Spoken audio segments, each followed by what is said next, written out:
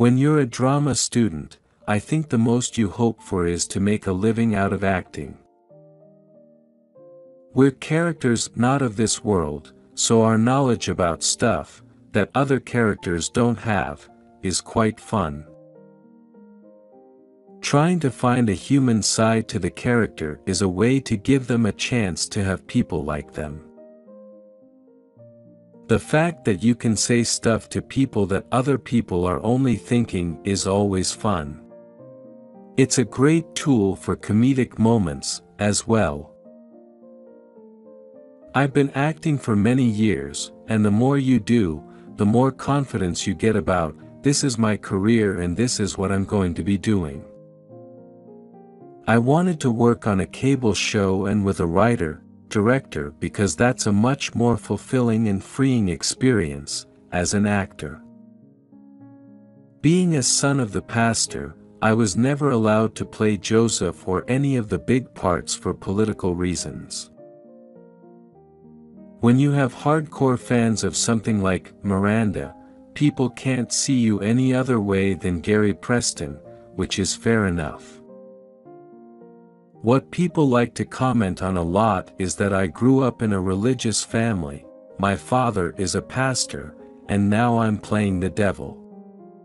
Thankfully, my family see the humorous side of the job.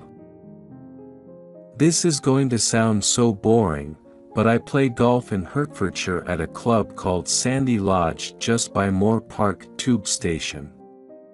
It's where I unwind and don't think about anything else. There's something really charming about a character that is fundamentally flawed and does some pretty despicable things, but yet you still kind of love him. The weird thing about drama school is that you train for 3 years for one thing, and then, more often than not, it's something that you haven't trained for that you end up doing. Lucifer has a sense of fun about life, he just likes to play with people. But the sense of humor of the show is what makes the show entertaining as opposed to dark. It's an old joke, all evil people in movies are British.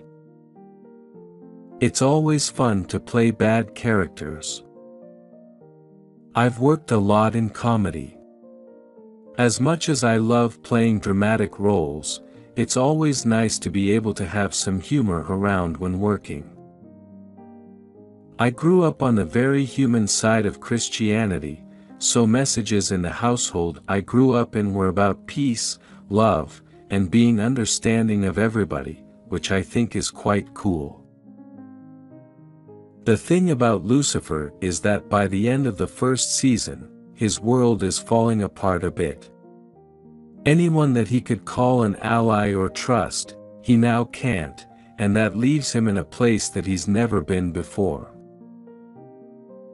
When I was 8 or 9, I came to London for the day from Swindon and went to the National Gallery. I remember standing in Trafalgar Square with my best friend Tim, who was covered in pigeons because I put bird seed on his head. One of the big parts of my decision-making process is knowing that when you're signing up for something, you're signing up for multiple seasons, should it be successful, and in theory, you want it to be successful, but you also want to be doing something that you're enjoying.